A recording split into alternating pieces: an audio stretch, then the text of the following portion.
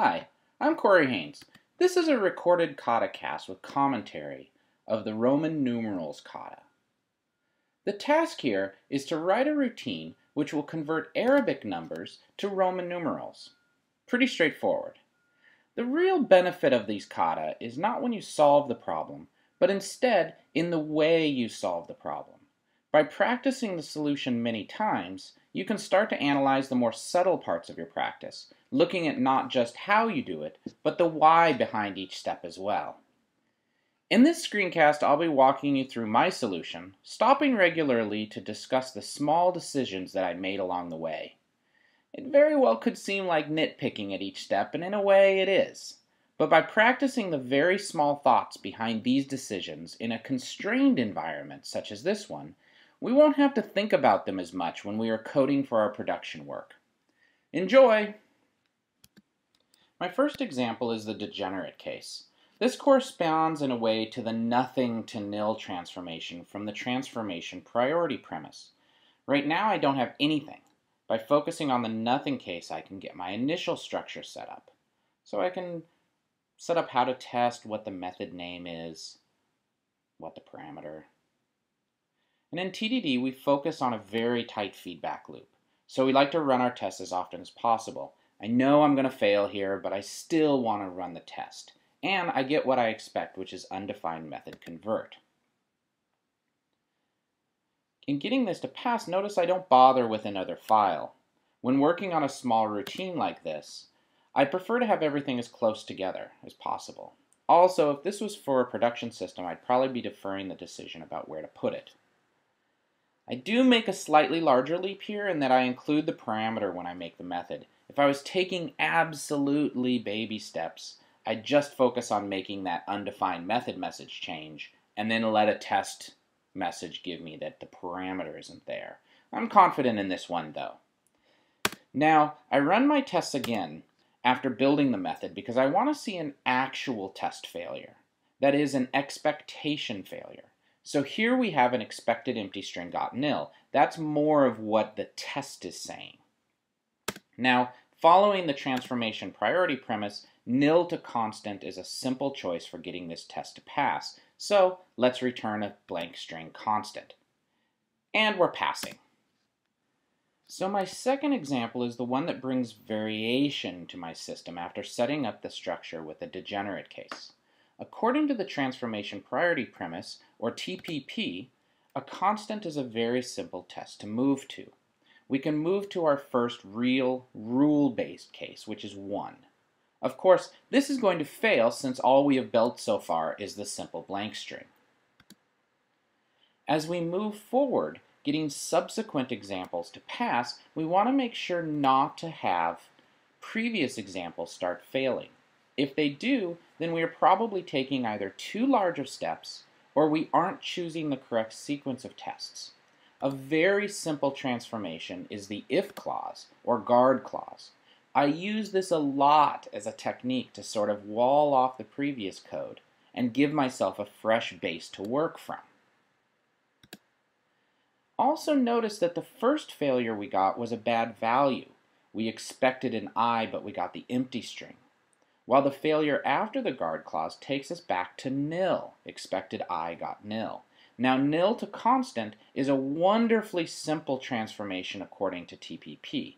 We can then enact that transformation to get this example passing. Ta-da! Now, up till now it has been pretty straightforward. Here is the first decision. What's the next test? A lot of implementations that I see use 2 as the next test. However, if we think about complexity, 2 is actually quite complex. It could almost be considered a vector or array of 1s.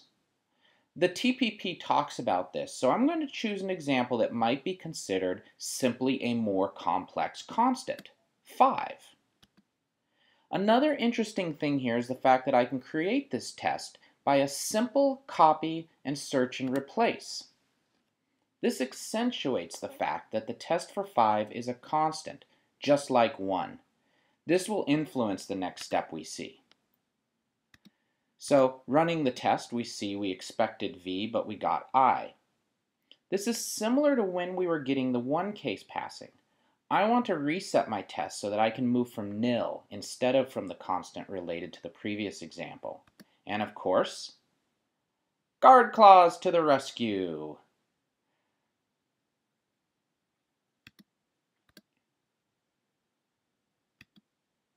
Now we are back to an expectation failure around nil, so we can use the nil to constant transformation to get this passing. Ta-da! Now, the fact that I could do a straight copy of 1 to 5 and I to v shows me that there is some duplication here. The duplication isn't really in the test case as much as the knowledge about testing the rules. So, when talking about design, I fall back to the 4 rules of simple design. In this case, we can see duplication around how to test, so I'm going to eliminate that duplication right away. This allows us to extract out the what we are testing from the how we are testing it, really drawing our attention to the rules of the algorithm, rather than having to look through unnecessary noise to see them.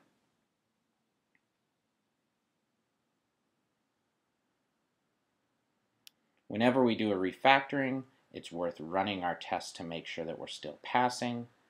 Then I can delete the old ones. It's worth noting that I don't wrap the 0 case into this. For me, the 0 is a case that stands outside of the standard rules. It is an exceptional situation, and I want to highlight it separately. Now it is time to move up the complexity a bit. We've seen a simple constant, a slightly more complex constant. Now let's move to something much more complicated, the 2. 2 can be thought of as a vector or array of ones. According to the TPP, this is much more complex than a simple constant or even a scalar. We're going to get this passing with our usual technique of guard clause plus returning a constant. Then we'll move into the refactoring stage, which is where the real excitement of this algorithm comes into play. Now there's a bit of subtle duplication here, and this is going to lead us to the actual algorithm that does the conversion. The II is actually made of 2 parts, just like 2 is. The second I can be considered the same as converting the 1.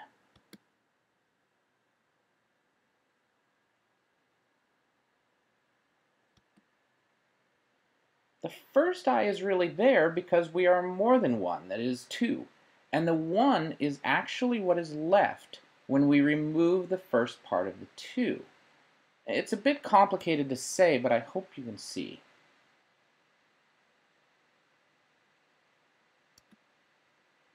Now, we're going to use this technique a couple times through this refactoring, which is adding code and making the algorithm slightly more, or in this case much more, complex. This is a temporary situation in order to drive out some explicit duplication that we can eliminate. This change has highlighted a pretty clear piece of duplication. Namely, on line 3, the hard-coded return I if in Arabic equals 1 contains the same knowledge as what we just wrote on line 5. Since 1 minus 1 is 0, and the recursive call will yield an empty string.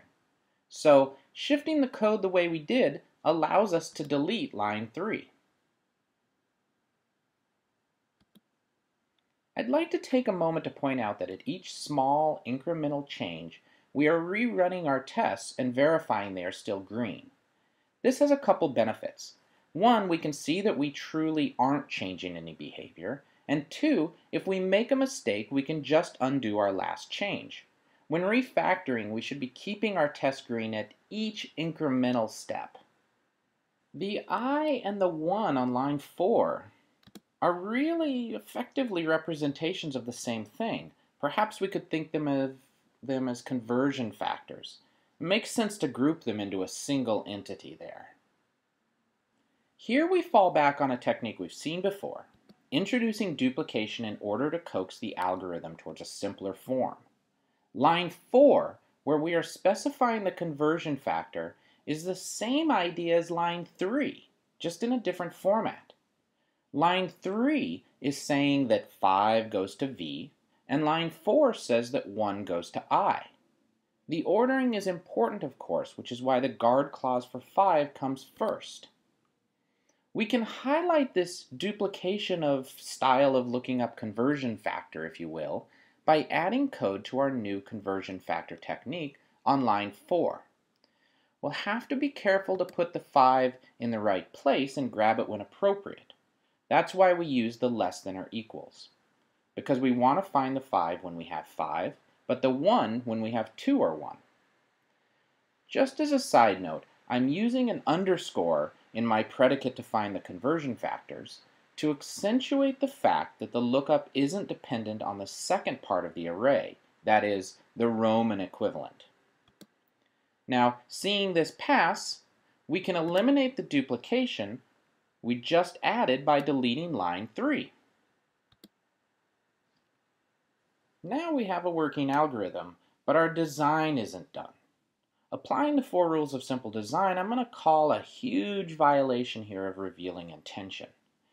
It is a very compact method, and I can see that it is looking up in the array.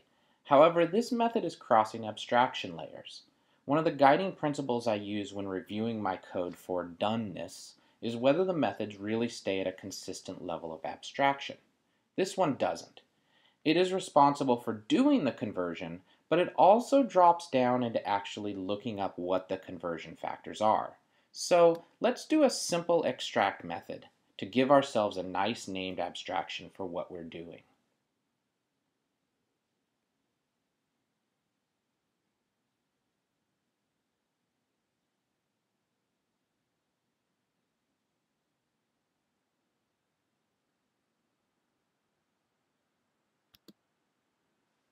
This new method is focused on looking up the conversion factors. That's pretty nice. But we have this ugly naked array that I'd like to give a name to. I'd like to separate out the responsibility of looking up the conversion factors from the task of creating the factors themselves. Let's extract this into a constant.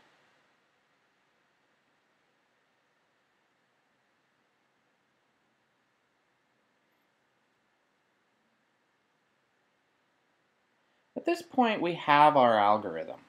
We don't have the program complete. We're still missing some rules, but the TDD, the design aspect, is fairly complete. Instead, now I'm going to focus on writing verification tests to drive out the missing requirements, namely the rest of the conversion factors. I like to keep my tests in numerical order, so I'm going to move that 2 up. Now let's move to the next conversion that is part of the rules, 4. We can put it in our example list. Don't forget to see the test fail. And then easily add it up into our conversion factor list now.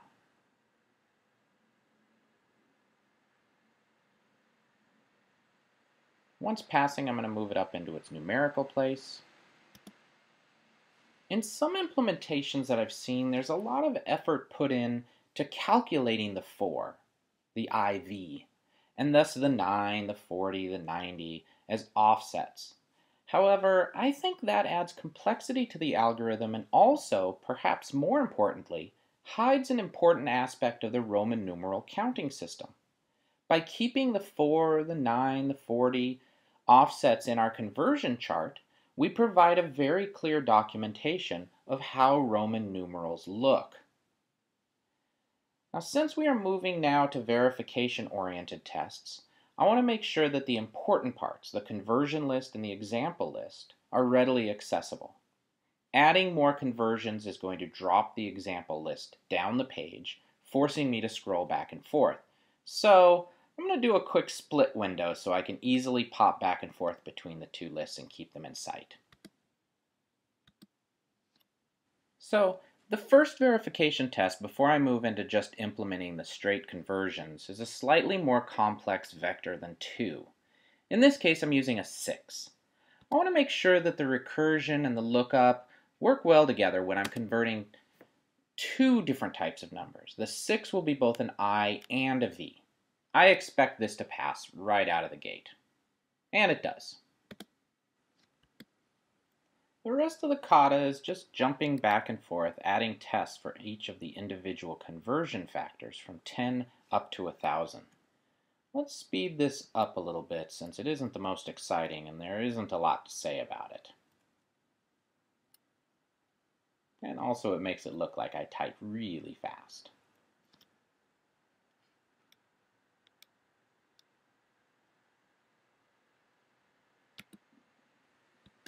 As we come to the end, I want to put a final verification for a number that uses quite a few of the conversions, just for good measure.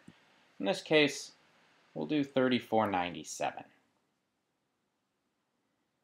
Counting it out. And sure enough, it passes, and we're done.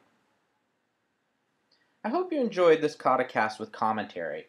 One of the beauties of practicing a kata like this is that you can take time to focus on the very small details, the decisions you make at each step of the way. By practicing them repeatedly in an environment such as a kata, you make the thoughts and ideas your own, so you won't have to think quite so much about them when you are writing production code. When you're doing that, you need to be a bit more efficient and not think about every single step of the way. Well, happy coding!